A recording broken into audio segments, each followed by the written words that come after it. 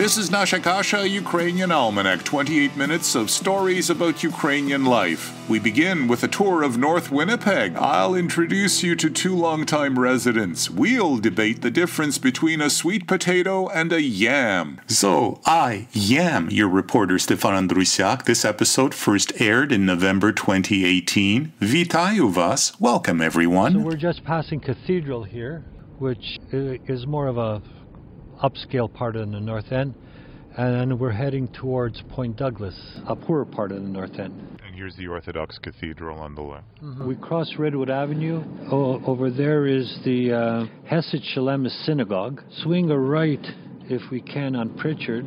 That's Saint Ivan Suchevsky. Every Thursday you can buy great pierogies there. You can see how Winnipeg's changed. That used to be a Jewish old people's manor here on my left. That is now an indigenous addiction center. It's a lovely, well-treated area. Yes, it's a very old area. This is Norquay Park that was named after John Norquay, the first Métis premier of Manitoba. And we are here on Lorne Avenue. Right over here is the house where I grew up. You remember playing on this street? Oh, yeah. It was a lot of fun. So Ukrainian kids, Jewish kids, Polish kids all together? Yes. Now it's about 90% indigenous. That's public housing. This used to be a Ukrainian labor temple here. This small building here, and now it's the Holy Ascension Greek Orthodox Church. And the Labor Temple was a communist organization? Yeah. Passing the Bell Hotel, one of the first properties owned by the Bronfman family. Many Ukrainians started hotels and Yes. There was a hotel up the street here, the Manor Hotel. And at one time, this Main Street strip had more bars per meter than any street in Canada. Червона рожа трояка, червона рожа трояка, малая мужа, мужа я мала, малая мужа пияка, малая мужа, мужа я мала, малая мужа пияка.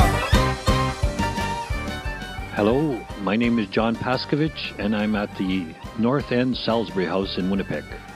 And I'm being very rude and unprofessional because I ask you a question and then I start eating my yam fries while you're talking. Well, that's a good advertisement for the Salisbury House yam fries. Yam? Is this yam? Sweet potato. Oh, yam? What's the difference between a sweet potato and a yam, do you know? Same thing. Okay. A sweet potato is a yam? I did not know that. I think you should make a documentary about this. Yams? Well, whether it's the same thing. I think there's an investigation to be had. Well, actually, I was thinking that I was going to go on a Y diet. You can eat anything in any language which starts with Y. Yaichi, yams, yogurt.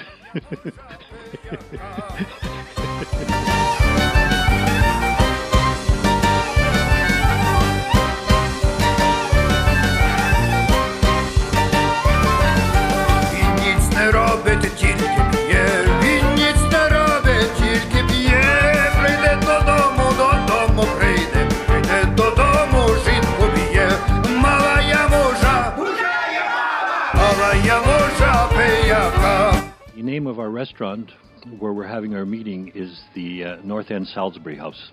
Euphemistically, or I don't know if that's a proper term, called Sal's. I'll see you at Sal's, I'll see you at the Sal's. When I was in high school, this place was always packed. There were political discussions, sports discussions. There were on the weekends fights in a parking lot with the folks from the south end of the city. What's the difference between a South Winnipegger and it's Winnipegger, right? Not Winnipegonian. What's the difference between a South Winnipegger and a North Winnipegger? Usually, most of the people in the south are more economically advantaged, have more money. It's economically, and the mythology of the North End. This is where all the new immigrants always came. Burton Cummings lived up the street here. How long have you been coming here? Well, I've been coming here off and on since high school.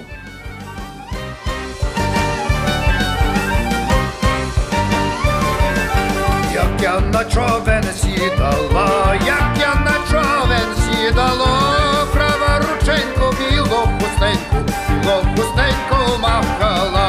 Мала я мужа, мала я мужа пияка.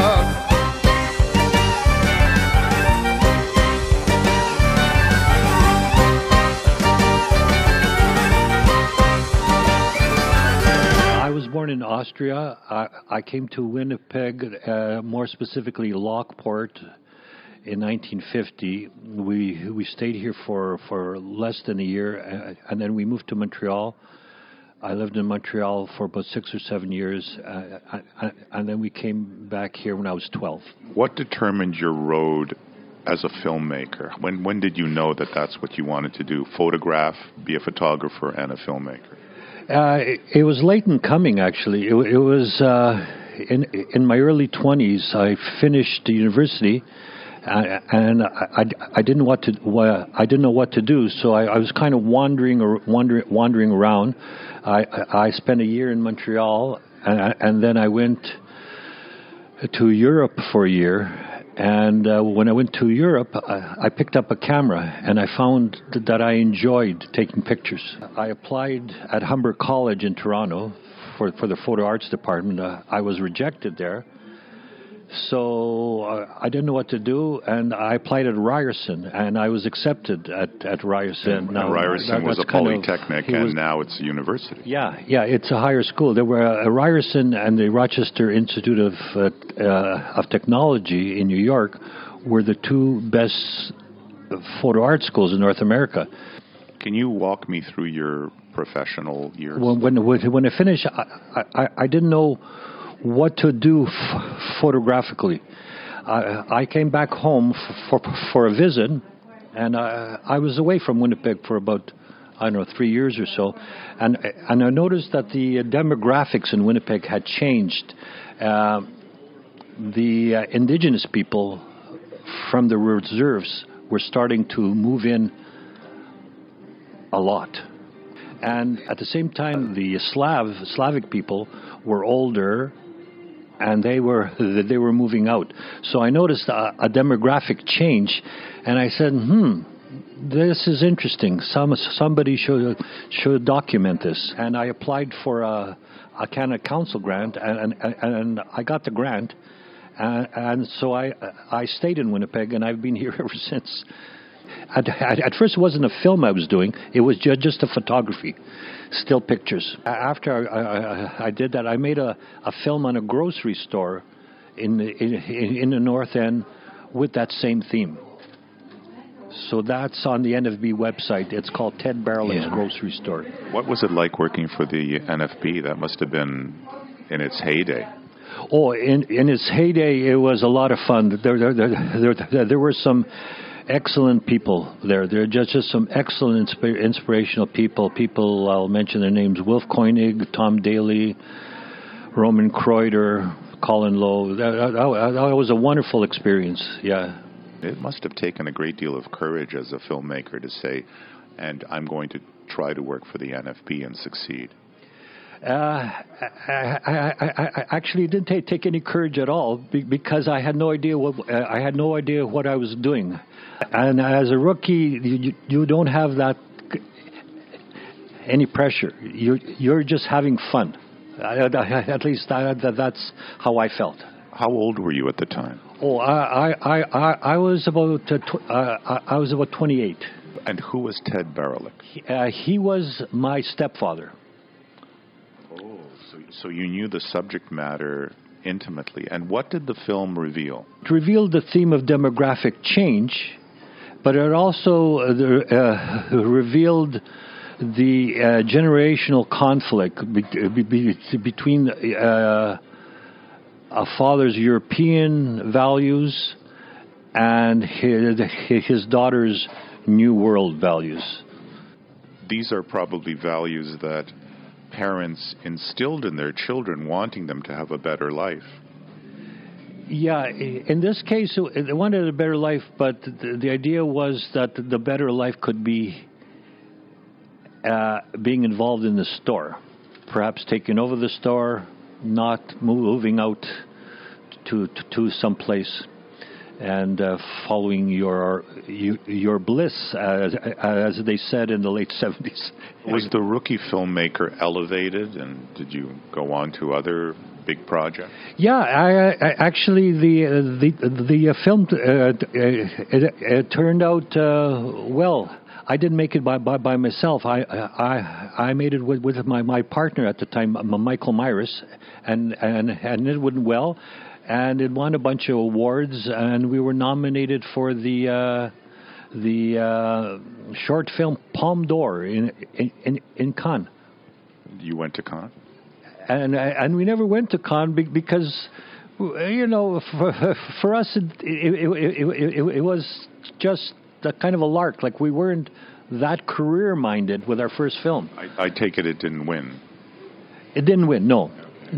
Who won was a short on the Beatles.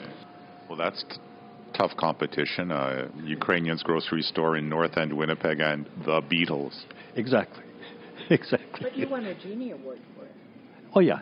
We won a Genie and a few other awards. Yeah. Tell me, just give me a sense of a day in the life of a film and photography freelancer. You're always checking the bank account. You're wondering how the current project is doing, worrying about this isn't working, happy that this is working, and while this is working, you're wondering what you're going to be doing next. I love this country. Somebody can do that in this country. Since I was 28, yeah. Is there something you wanted to tell me about your life that you're happy with, or confused about, or angry with, or just cranky about, or that you love? No, the only thing that I'm cranky about is the institutionalized, politically correct victimology, which has crept up in the past few years, which does a disservice to those who are really victimized. Who are the ones riding on that label who you don't think belong there? Well, kind of middle class snowflakes, usually university educated in the liberal arts. So you're thinking of me? I'm a graduate in the liberal arts myself. I'll agree that the flake part is accurate. What's a snowflake? It's a snowflake who, you know, somebody's sensitivities are hurt by somebody's words. You know, the idea that free speech shouldn't hurt anybody's feelings. People have the right to hurt other people's feelings. Nasha Kasha is a podcast. You can subscribe free at most podcast providers. The program comes to you from CHRW 94.9 FM on the campus of Western University in London, Ontario. We're heard on CHMR 93.5 FM in St. John's, Newfoundland, on CKDU 88.1 FM in Halifax, on Local 107.3 FM in St. John, New Brunswick, on CJAS Radio 93.5 in St. Augustine, Quebec, on CJLO 1690 AM in Montreal, on CFRC 101.9 FM in Kingston, on CFMU 93.3 FM in Hamilton, on 102.7 FM in Kitchener-Waterloo, on CKLU 96.7 FM in Sudbury, on CILU 102.7 FM in Thunder Bay, on 101.5 UMFM in Winnipeg, on CFMQ 98.1 FM in Hudson Bay, Saskatchewan, on CFBX 92.5 FM in Kamloops, and on CIVL 101.7 FM in Abbotsford, British Columbia. Being a freelancer or anybody who's involved in the arts, it's not an easy road to hoe. So few people have actually succeeded in it, and you're one of them. So what has set you apart? Well, lucky, I guess. Well, one of the things is lucky, and the other thing is, I guess, just a kind of an obstinance. If you were to do a series of photographs, a collection, or a film today about being Ukrainian in Winnipeg, what Do you have any ideas? What would that entail?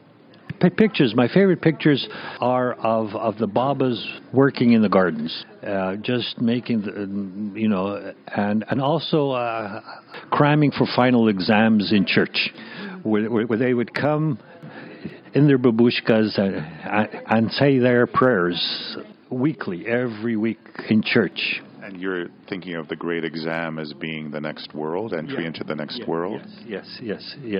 And by that time, they had all softened up and were nice. Earlier on, when they were young, they weren't so nice. They were a little cranky. Yeah, exactly. Maybe you had to be to survive in this climate and in this climate politically and otherwise. It wasn't a welcoming landscape, and the people weren't always welcoming either. I agree 100%, and the ones who came over as displaced persons after the Second World War, going through, the Stalin and then Hitler and then the displaced persons camps and coming over, some of them to Venezuela and then to Canada. If they were cranky, they had their reasons. Can you tell me what you're working on now? Yes, I'm working on a documentary film. It's a working title, On Becoming Canadian, A War Story. It's a story of the contribution of Ukrainian Canadians during World War II. It's a coming-of-age story. Prior to World War II, the Ukrainians were, in many ways, a disadvantage and discriminated against the minority. After World War II, however, as a result of their sacrifice, Canadian society was more amenable to treating them as real Canadians. We hope to have this film finished by January. It's 1 hour of archival still pictures. That's accompanied by first-person oral histories of the Ukrainian Canadians who volunteered to serve in World War II. Hi, I'm Danya Yavorska. I live in Winnipeg. I'm a retired teacher. And you came here in your youth and stayed. I did. We were traveling across Canada, a group of us, and trying to encourage Ukrainian young people to come to the student conference we were organizing in Ottawa. And we stopped in Winnipeg, and I just really liked it so much that we came back the following year, and I stayed, and everybody else went back east. You were a teacher, an academician. Yes, I taught in Ontario for 4 years, and then I came to Winnipeg. I didn't work as a teacher right away. I did some substitute teaching. I worked for a lawyer for a few months as an administrative assistant, and I just... Then I got a job teaching in Winnipeg, and I did that until I retired. What was it that charmed, enticed, embraced you about this province and this city? It was the people that I had met. Romano Nofrichuk got us involved in his choir. I was able to purchase and own a home that I don't think I would have been able to do out east. The Ukrainian Student Club here had 400 members. We worked on the radio, CKJS, and I read the Ukrainian news. I'm a very huge advocate of the arts. We worked on films and painting sets and doing bit parts in films. And the air was clean here. It was a healthy place to live. Did you combine your love of arts and education? Absolutely, I did. I did Super 8 filmmaking with students in grade 4. Do you remember what Super 8 is? I do remember what Super 8. It's a motel. It was also a format to make films. I also believed very strongly in integrating all of the arts into my teaching philosophy. And how did you meet our guest here? I met John at a party, and he came in from the cold, and we just kind of hit it off when we met, and I've known John since I moved to Winnipeg, I think. No, I've really enjoyed almost all of John's films. John did a film about himself and stuttering, which was also really interesting and a brave project, I thought. Why was it brave for you to do a story about stuttering? In many ways, the people who listen to people who stutter, very often they have the problem. But you made a film. What did the film say in the end? What was the takeaway? The takeaway, which I've learned, it took me a long time to learn that you have to be who you are, and if you stutter. And it always takes, well, most stutterers, a long time to discover that. Because we're social animals, and stuttering involves other people. Applying for a job, asking a girl out for a date as your kid, raising your hand in school, you know. So it's a difficult thing to do. I had a tendency to finish some of his sentences. I was more impatient than I was having a problem with his stuttering. A lot of time we also fear silence, and we need to fill the gap somehow. Right. Yeah, absolutely. And for people who stutter, the idea of filling the gap is dreaded. Yeah, I mentioned that in my film. But in film, you know, in a scene, there's nothing more powerful than silence. Good point. That's why in film, directors often hold a shot. Yeah. I lived in the South End for a year looking after a friend's home. And the one thing that I noticed, the difference between the North and the South, people don't talk to you in the South End. You don't know who your neighbors are. In the North End, people sit out on their stoops in the summertime. You walk by, you can have a conversation. Also, people are extremely helpful if there's a snowstorm, if there's a disaster of some kind. I think Winnipeg has the reputation of being very volunteer-oriented. Right now, as we're talking, there's a mayoralty election in Winnipeg, and Ed Ackerman is running for mayor. And Ed has come up with a novel idea, which sort of tells you a lot about the situation here in Winnipeg between the North and the South. He wants to implement, if he gets elected, a negative toll. He's going to give, using taxpayers' money, of course, like all city programs, he's going to give people in the South End $10 to spend in the North End. That way, the South End people will get a chance to meet the North End people, and they will spend the money, which will boost the economy of the North End.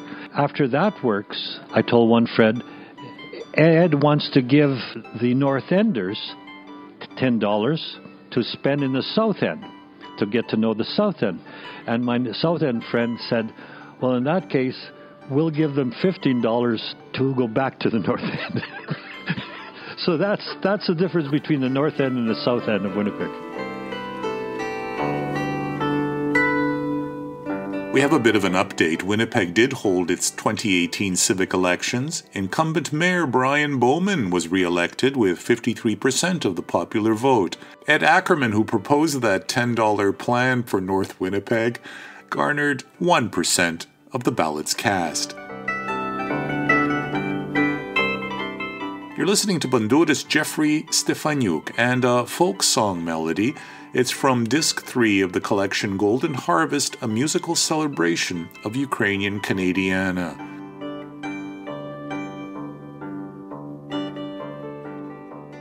We opened the show with the Kubasonics from Newfoundland and a song from their album Kuba Funland. The song is called Mala Yam Uja Piaka, which actually has nothing to do with yams, but to settle the yam versus sweet potato debate, I went to ncsweetpotato.com. Depending on the variety, sweet potato flesh can vary in color from white to orange, even purple. The orange-fleshed sweet potato was introduced into North America several decades ago. In order to distinguish it from a white variety that everyone was accustomed to, producers and shippers chose to use the African word nyami. These sweet potatoes have been labeled yams ever since.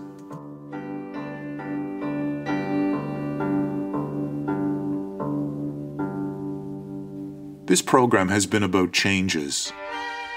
I have one more, and it's a sad one. Edward Danilo Ivanko was born in Winnipeg in 1938. In the late 60s, he hosted the Ed Ivanko TV show. He appeared in many television dramas, Ryan's Hope, Chicago Hope, Third Rock from the Sun. Also Broadway, winning Critics Awards. In 2005, he was ordained a Ukrainian Catholic priest, served in Manitoba and British Columbia for many years. Father Edward Danilo Ivanko died in Winnipeg, November 18th. Theater and the priesthood, two lives lived fully by one man. Here's his song about two violins.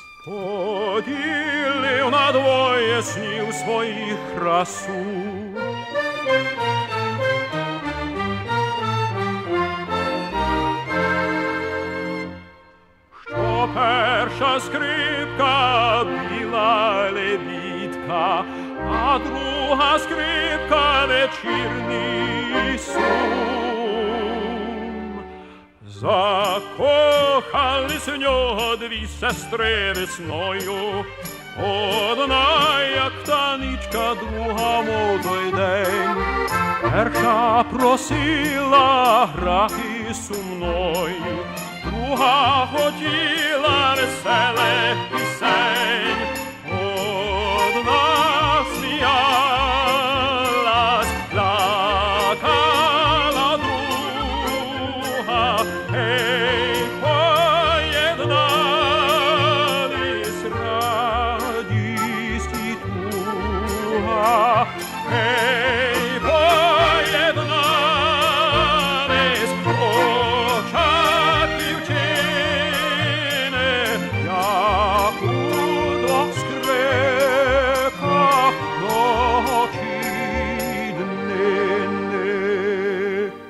Partial funding for Nasha Kasha comes from the Ukrainian Credit Union and from the Taras Shevchenko Foundation. I'm your reporter Stefan Andrusiak. See you in a week. До милої зустрічі за тиждень часу, дорогі слухачі.